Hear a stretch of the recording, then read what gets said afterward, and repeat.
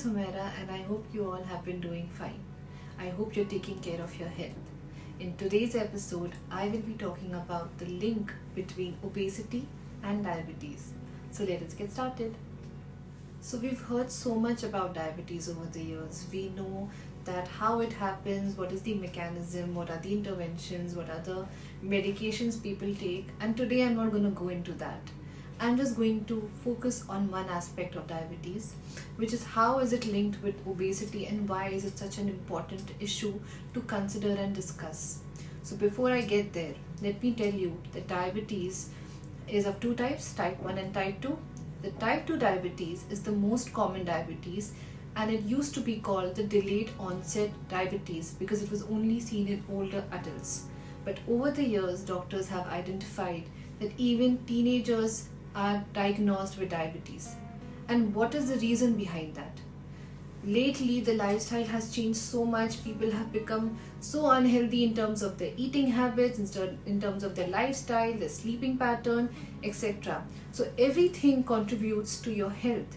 So the link between diabetes and obesity is that we are a multicellular organism, right? So we evolved into making so many cells, one of which is the adipocytes.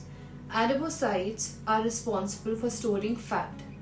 And what it does is, it stores the fat so that the fat does not roam around everywhere else in your body, because if it does, it will cause toxic effects and it will cause harmful effects to your body.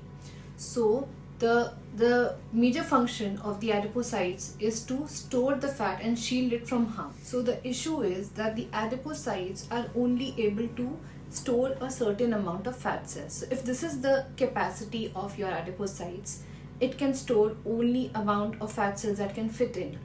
And if you are an obese person, you will have a lot of fat cells. So this is not going to be held inside, it is going to leak out.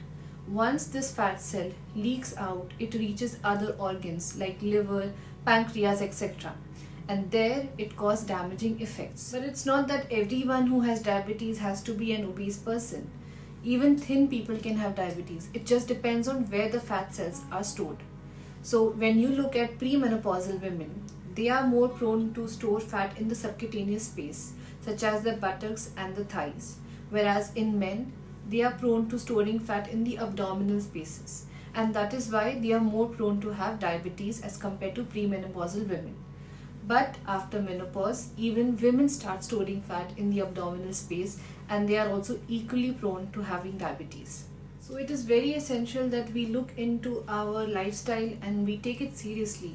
We don't just lose weight, we don't just work out or eat healthy to look good, but also there are so many organs that are relying on us because we have to take care of them.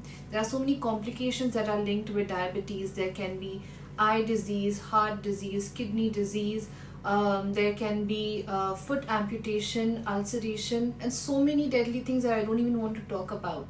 But I hope you get the gist, right? So please make sure that you eat healthy, you keep yourself active, you sleep on time, and you take care of your mental health. That is all for today. I hope this video was helpful. Please do share with others. Spread awareness. People should know the reality about diabetes and that it is a very complex disease and it should not be taken lightly. I will see you all next time. Until then, love, invest, find yourself and enjoy.